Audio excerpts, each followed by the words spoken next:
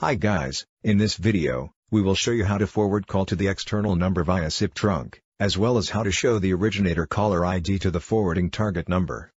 Firstly, we use this call flow, a no-answer forwarding case as an example. Step 1, create a SIP trunk. In the practical cases, you usually already register a SIP trunk. Step 2, create an inbound route and outbound route. The inbound route is to the call can enter PBX. The outbound route is to make the call can forward out to the external number.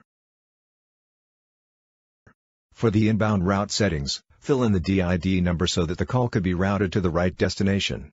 Select the trunk which is for receiving the inbound calls, and set the destination as extension 1000.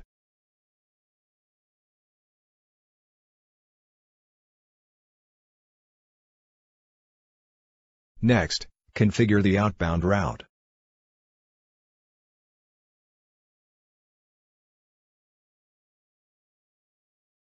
Fill in the dial pattern as 9x. And set the strip as 1.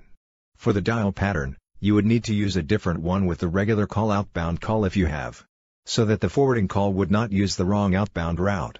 Select the trunk which is used for forwarding the call to the external number. Here we use the same trunk as the inbound route we just configured earlier. In practical cases, you could use other trunks as required. Step 3, set the call forwarding of the extension 1000. Go to the extension menu, and edit extension 1000. Go to the Presence tab.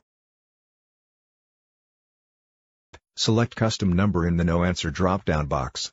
Fill the number forwarding to, and the prefix which should match the dial pattern we just set on Step 2.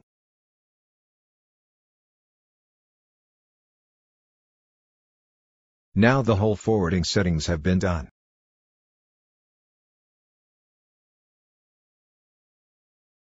Based on the settings, we could also configure the SIP trunk transfer parameter to show the originator caller ID to the forwarding target number.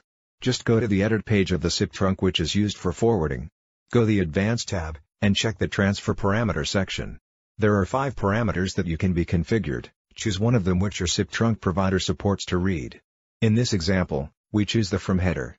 Select the originator caller ID. Click Save and Apply. Now the originator caller ID settings are done. Alright, guys. This is what we in this video. Don't forget to subscribe to our channel. Get more details about troubleshooting, check out our knowledge base. Get more information about system configuration, please visit our document center. I will see you guys in the next one.